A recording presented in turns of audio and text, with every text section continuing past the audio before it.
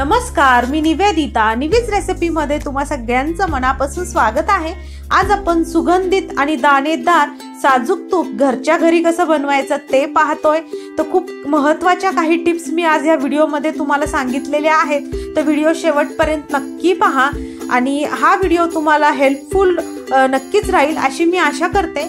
आणि व्हिडिओ आवडला तर लाईक करा, शेअर करा, चॅनलला सबस्क्राइब करायला विसरू नका। चला तर मग आजच्या रेसिपीची सुरुवात करूया। आज आपण घरच्या घरी साजूक तूप कसं बनवायचं ते पाहणार आहोत आणि तेही मस्त सुगंधित असं तूप आज इथे मी बनवणार आहे।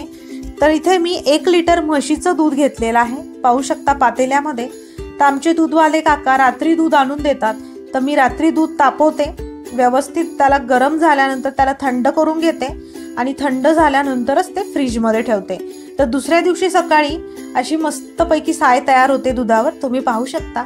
आणि दूध फ्रीजमध्ये ठेवल्यामुळे साय ही बऱ्यापैकी तयार होते आणि साय ही चांगली किंवा घट्ट किंवा थोडीशी कमी निघणं हे पूर्णपणे दुधाच्या क्वालिटीवर डिपेंड आहे। तर इथे ही जी साय आहे, आता दुसऱ्या दिवशी सकाळी मी फ्रीजमधनं बाहेर काढले हे दूध। आता ही जी साय आहे आपल्याला सुरीच्या मदतीने स्क्रॅच करून घ्यायची आहे। एक पातेलं घेतलेलं आहे मी इथे। आता सुरीच्या मदतीने पूर्णपणे स्क्रॅच करून घेऊया। साईडला बऱ्यापैकी साय असते, मलई असते, तर ही पूर्ण मलई आपण स्क्रॅच करून घेऊ आणि ह्या पातेल्यामध्ये टाकूया। जर तुमच्याकडे सकाळी दूध येत असेल तर तुम्ही ही रात्री प्रोसेस करू शकता, म्हणजे दूध तापवायचं, थंड होऊ द्यायचं, फ्रीजमध्ये ठेवायचं दूध आणि संध्याकाळी पूर्ण साय तुम्ही एका पातेल्यामध्ये काढू शकता। तर पाहू शकता इथे मी पूर्ण ही जी साय आहे ह्या पातेल्यामध्ये काढून घेतलेली आहे। व्यवस्थित स्क्रॅच करून काढायचं, कारण साईडला बऱ्यापैकी साय जमा झालेली असते। आता इथे आपल्याला विरजण टाकायचं आहे, तर 1 चमचा मी दही टाकणार आहे इथे। बरेचसे लोक विरजणचा वापर न करता तूप बनवतात, तर आता इथे मी 1 चमचा दही टाकणार आहे आणि हे दही व्यवस्थित साईमध्ये मी मिक्स करून घेणार आहे। आता हे विरजण टाकल्यामुळे तुपाला खूप छान स्वाद येतो, त्याचबरोबर मस्तपैकी सुवास येतो, छान वास येतो तुपाला आणि चव पण खूप छान लागते। अगदी डब्याचं झाकण काढल्या पूर्ण किचनमध्ये छान सुगंधित असा जो तुपाचा वास असतो तो पसरतो लगेच, इतका छान स्वाद येतो तुपाला, त्यामुळे विरजण जरूर टाका। तर बरेच जण काय करतात की 15 दिवसाची 10 दिवसाची साय जमा करतात आणि त्याचं डिरेक्टली तूप करतात, विरजणचा वापर न करता। पण मी शक्यतो विरजणचाच वापर करून तूप बनवते, त्यामुळे छान स्वाद लागतो तुपाला। आता हे जे दही आहे मी पूर्णपणे साईमध्ये मिक्स करून घेतलेला आहे।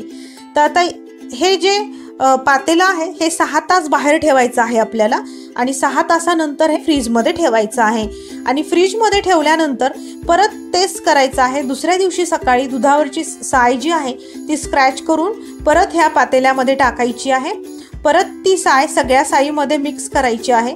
असं मी 15 दिवस ही जी स्टेप आहे ती फॉलो करते आणि 15 दिवसानंतर तूप बनवते, म्हणजे मी महिन्यातनं 2दा तूप बनवते। तर रोज दुधावरची साय काढायची आणि पातेल्यात टाकायची।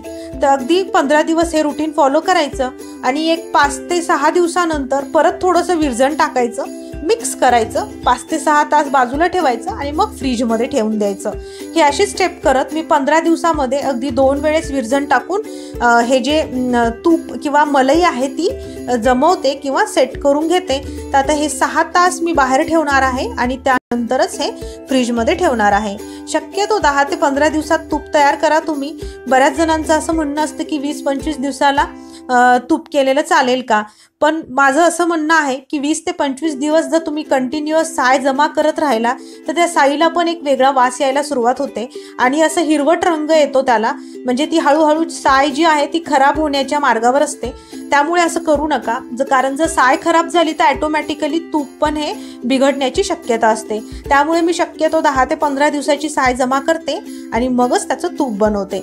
आता व्हिडिओमध्ये दाखवायचंय म्हणून मी हे 15 दिवसाची जी साय जमा करून घेतलेली आहे, पाहू शकता तुम्ही 15 दिवसामध्ये मी 2 वेळेस विरजण टाकलेला आहे एकदा सगळ्यात आधी विरजण टाकायचं आणि त्यानंतर 8 दिवसांनी परत थोडंसं 1 चमचा दही टाकायचं, मिक्स करायचं, 6 तास बाहेर ठेवायचं आणि मग ते परत पातेलं फ्रीजमध्ये ठेवायचं आणि मग परत रुटीन सुरू करायचं. रोज दुधावरची साय काढायची आणि त्या पातेल्यामध्ये मिक्स करायची.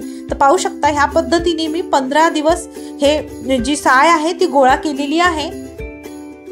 महिन्यातनं 2दा तूप बनवते. जसं की मी सांगितलं, तुम्हाला जर हे खूप अवघड वाटत असेल तर तुम्ही 10 दिवसाला एकदा तूप बनवलं तरीही चालेल, म्हणजे तुम्हाला महिन्यातनं 3 वेळेस तूप बनवावं लागेल. तर आता आपण पुढची स्टेप करूया, कारण आता हे आपल्याला मिक्सरमधनं फिरून घ्यायचं आहे.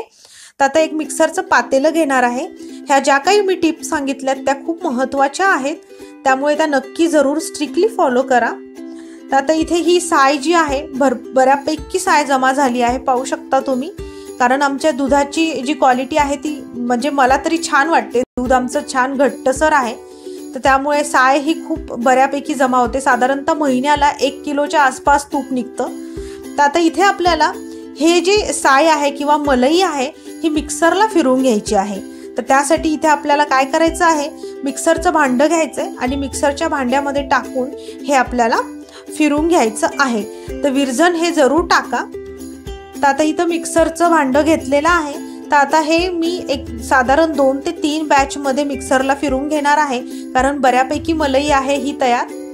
तर आता हे आपण पूर्णपणे मिक्सरच्या भांड्यात टाकूया. अगदी थोडं पाणी टाकायचं आहे आणि हे मिक्सरला फिरवून घ्यायचं आहे. पाहू शकता मस्त क्रीमी अशी मलई जमा झाली आहे. आता एक साधारण 2 ते 3 चमचे, साधारण अर्धी वाटी पाणी टाकणार आहे मी आणि हे मिक्सरला एकदा फिरवून घेणार आहे. तर अगदी ह्याच पद्धतीने आपल्याला सगळं मलई आहे किंवा साय आहे ती फिरवून घ्यायची आहे. तर मिक्सरला फिरवून घेतलेलं आहे. पाहू शकता मस्तपैकी लोणी तयार झाली आहे, छान गोळा तयार झाला आहे. आता आपण ही जी काही लोणी आहे ती एका पातेल्यात काढणार आहोत, पण त्याआधी मी उरलेली जी लोणी आहे किंवा उरलेली जी साय आहे ती पण मिक्सरला एकदा फिरवून घेते. तर लोणी पाहू शकता मस्त दिसत आहे. तर तिन्ही बॅचमध्ये मी हे जी साय होती ती मिक्सरला फिरवून घेतलेली आहे. पाहू शकता तुम्ही मस्तपैकी लोणी तयार झाली आहे आणि बऱ्यापैकी लोणी तयार झाली आहे. साधारणतः अर्धा किलोच्या आसपास तर नक्कीच तूप तयार होईल. तर आता काय करायचं आहे आपल्याला, आणि जे खाली जे पाणी टाकून आपण ही जी मलई फिरवली होती ते पाणी म्हणजे ताक आहे. तर आता थंड पाणी टाकायचं आहे ह्याच्यामध्ये. साधारणतः 1.5 ग्लास पाणी टाकलेलं आहे. फ्रीजरमधलं पाणी घेतलंय मी थंडगार. तुम्ही हवं तर बर्फाचे खडे पण टाकू शकता. थंड पाणी टाकल्यामुळे जी ही लोणी आहे ती पटकन गोठते आणि एकदम इमिजिएट ताकापासून वरती येते, म्हणजे ती सेपरेट करणं सोपं जातं. आणि अगदी हाताच्या मदतीने अशी एका साईडला करून घ्यायची लोणी, पाहू शकता तुम्ही. तर थंड पाणी टाकल्यामुळे खालची जी लोणी असते की ती पटकन अशी वरती येते आणि ताक आणि लोणी हे पटकन आपल्याला सेपरेट करता येतं. त्यामुळे थंड पाणी जरूर टाका. तर आता हे जे ताक आहे एका बाउलमध्ये आपण काढून घेणार आहोत, पाहू शकता. आणि विरजण टाकल्यामुळे आपण साईमध्ये विरजण टाकल्यामुळे ताकालाही खूप छान चव येते, चविष्ट असं ताक तयार होतं. त्यामुळे विरजण न चुकता टाका. तर आता आपल्याला परत एकदा इथे ह्यामध्ये 1 ते 1.5 ग्लास पाणी टाकून ही जी लोणी आहे ती स्वच्छपणे आपण धुवून घेऊया. तर पाहू शकता तुम्ही अगदी ह्या पद्धतीने हाताने एका साईडला पूर्ण लोण्याचा गोळा एक करून घ्यायचा आणि जे पाणी आहे ते आपण परत ह्या ताकामध्ये टाकूया.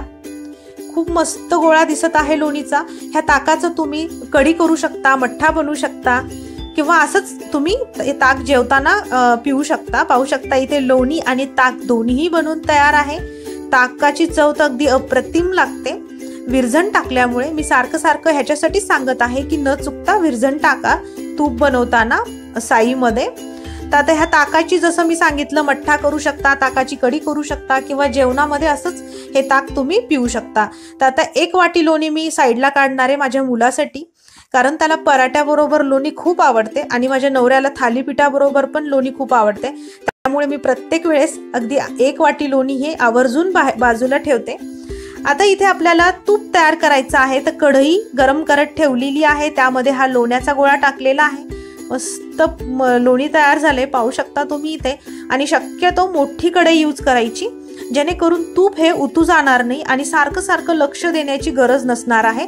जर छोटी कढई घेतली तर सतत चमच्याने हलवत राहावं लागणार आहे आपल्याला, आणि हे जी लोणी आहे ती मेल्ट झाल्यास पटकन उतू जाते. त्यामुळे मोठी कढई घ्या. मोठी कढईमध्ये अगदी 10 मिनिटात तूप होतं.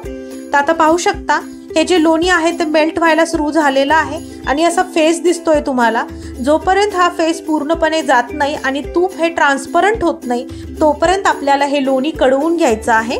तर इथे साधारणतः 10 मिनिटाच्या आतच म्हणजे 8 ते 10 मिनिटं लागतात तूप तयार व्हायला. तर पाहू शकता फेस हा ऑलमोस्ट गेलेला आहे पण तूप अजून ट्रान्सपरंट दिसत नाहीये. तर एक अजून 5 मिनिटं तरी आपल्याला हे कडवून घ्यायचं आहे. त्यामुळे मोठी कढई वापरा. मोठ्या कढईमध्ये अगदी 8 ते 10 मिनिटात तूप बनलं जातं आणि सारखं सारखं त्याच्याकडे लक्ष देण्याची गरज नाही पडत. आता इथे पाहू शकता तूप अगदी ट्रान्सपरंट दिसत आहे आणि फेस हा बऱ्यापैकी गेलेला आहे. आता इथे आपल्याला तुळशीची पानं टाकायची आहेत. तुळशीच्या पाण्याच्या ऐवजी तुम्ही लवंगा पण टाकू शकता.